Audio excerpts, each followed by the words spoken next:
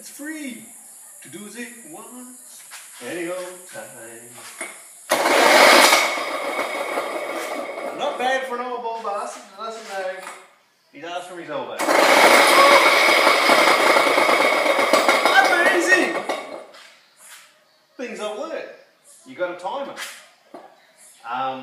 What else have I learned? There is a top and a bottom, which is, I wouldn't have thought so, but there is.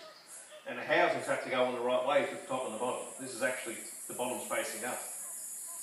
Go figure. And that's about all I know. Top and the bottom, because the oil galleries don't line up. Otherwise, it's amazing.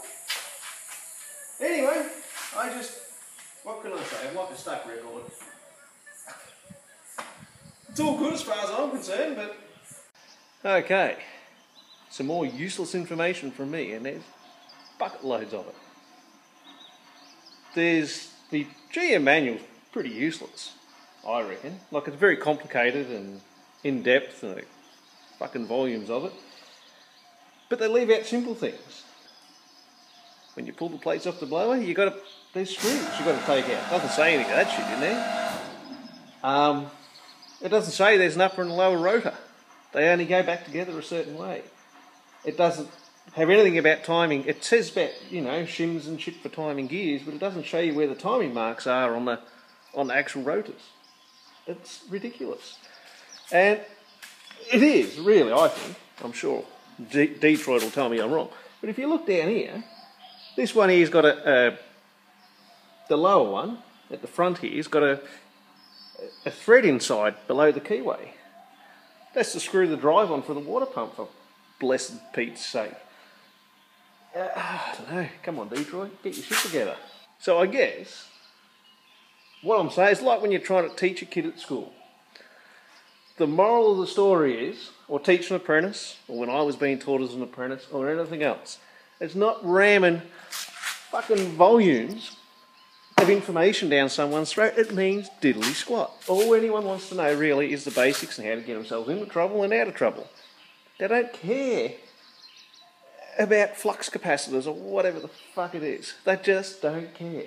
If you can create that spark of interest with someone, you're halfway there. These books, my God, look at them. Friggin' pages, and that's one of them. Where's the other one? Must be still in the shed over here. There it is. Look at this.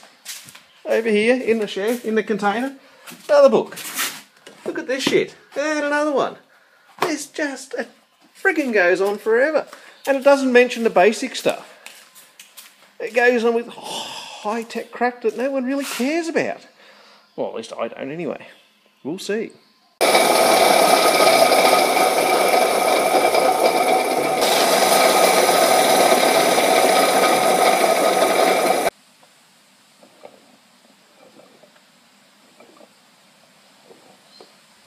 How sexy is that, hey? Unbelievable, Dale. That is magnificent. Look at it. Everything over this side. Oh,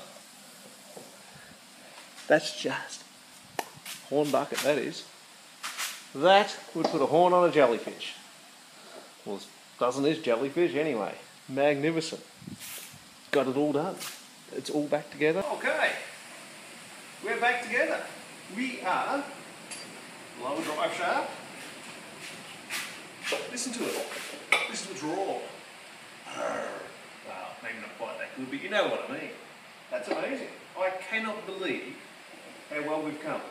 Everything's working. I've checked the governors working, the water pump's working, fuel pump's working, blower's working, blower drive shaft, dragging the chain, and so's that injector. But everything's working. That's a big camp. This is just... Well, I've impressed myself. I can tell you that much, like the complete idiot that I am. But that's pretty bloody good, Paul. You've never done it before. You still don't know what the hell you're doing, but you're trying. So, there we go. Look at it. It's spinning. I might have to bring that over close. Hang on a minute. Okay.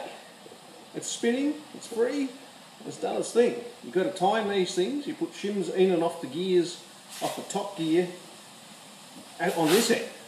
Not on that end, on this end, on the drive end. You change the shims behind the gear, and the more you put in behind, at times then you feel the gauges and you stick them in between the rotors, maybe, and you can feel how close it's going to be. And that's how you work out how it is meant to be. And 2 keyways on there, crazy. The GM Detroit book doesn't tell you any of it. It's 2 gear, they're on the end of the splines. They've got notch keys with like 1 spline missing. And they've both got to be pointing upwards when you time it. And then the gears slide on, and they fit into those notch keys. Then you've got to slide enough shims in behind the top gear to get the spacings between the rotors right. So that's done. Everything is working.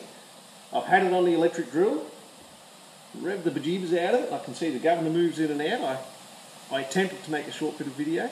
Don't know whether that'll interest anyone. Don't even know if this does, but it's going. Well, it's spinning. And it blows a power of air like it would blow the spots off a Dalmatian.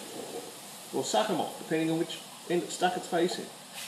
Anyway, enough bullshit from me. I've got to get to Townsville and get some parts one day. Anything I think I've got to do with this, or I can do at the moment, is clean off the side of the motor because it's Detroit and it's not clean. Surprise, surprise.